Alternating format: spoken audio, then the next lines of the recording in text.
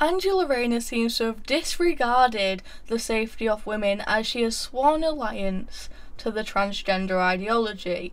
Watch this video of her responding to a transgender caller on LBC. I just wanted to ask, so I'm a 19-year-old transgender woman from the southwest of England, and I mean, something that I've kind of noticed in this leadership debate is all of them just seem to be trying to one-up each other on who can attack trans people the most.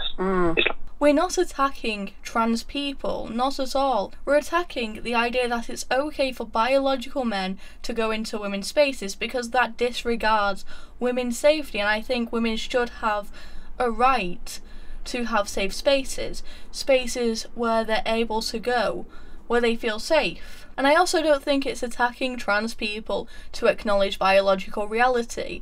That a woman is an adult human female. There's nothing wrong with that. But it seems like acknowledging this point is attacking trans people.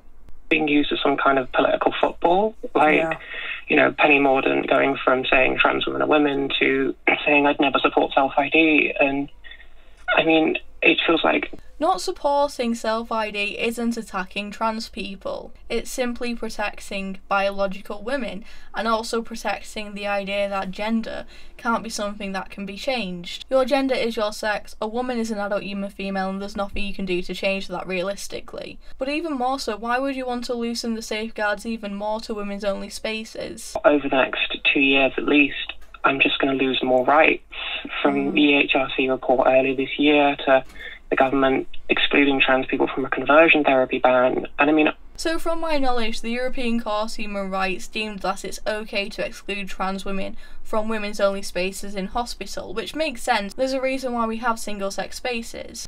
And with the government excluding conversion therapy from trans people, again, it's not true, because if you did want to include trans people in the conversion therapy ban, then that would include questioning whether someone should go through transgender surgery, which is important to question, because it is a big decision. People who've been through conversion therapy, and it's horrible. Yeah. And I'm terrified of even, you know, checking Twitter or anything, because trans people are always trending with people hating us, and I don't really know. I mean, the question I really wanted to ask is a Labour government really going to be able to fix that? Because, you know, they've still got transphobic MPs in the Labour Party, like Rosie Duffield or more recently Rachel Reeves. It shouldn't be seen as transphobic to acknowledge that a woman is an adult human female and acknowledge the importance of women's only spaces. Apparently these simple acknowledgements are too right-wing and extreme for those in the Labour Party.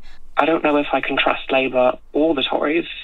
Yeah, I think, to be honest, Rebecca, one of the things that really frustrates me, and I said it earlier in the programme, because if you're a young person and you're listening to this debate, especially if you're on Twitter, which I don't recommend anybody debates it on Twitter, to be quite honest with you, I think it is really devastating and nasty and really harmful for people.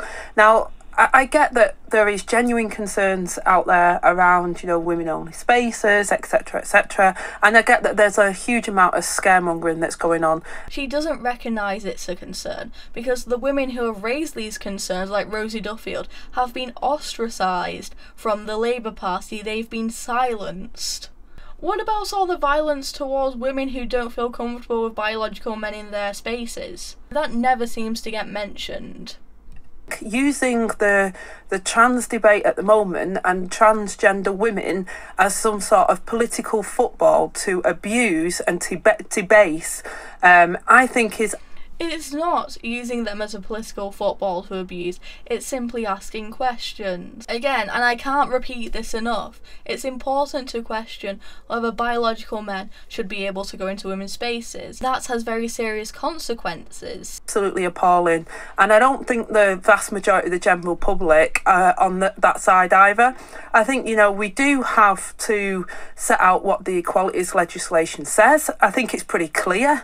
I think we can look at the Gender Recognition Act, we can look at self-identification that protects the rights of people that do want to transition. What are the rights of women who don't feel comfortable with biological men entering their spaces, Angela Rayner? Are they important? You know, prevents the fears that I think is out there, fears that I don't think is justified, and I think if we're able to have that debate in a constructive way.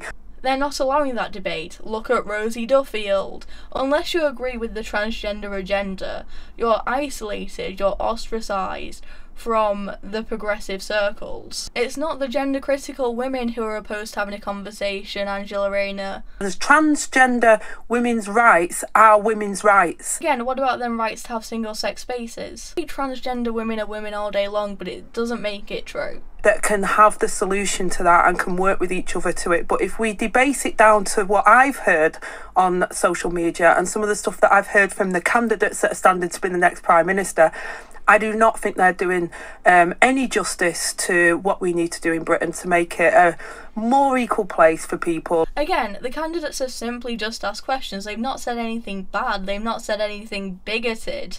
But even asking questions is too much. The Labour Party and Angela Rayner can come across like they just want to have a conversation, but realistically, that's not true. They just want you to accept blindlessly that trans women are women, and that's not true. Women's rights and transgender rights conflict each other. And until the Labour Party acknowledges that, they're not going to win another election. But what do you guys think? Let me know in the comments. I'm Jessica and this is Reason. Thank you so much for watching. Please like, comment and subscribe. Goodbye.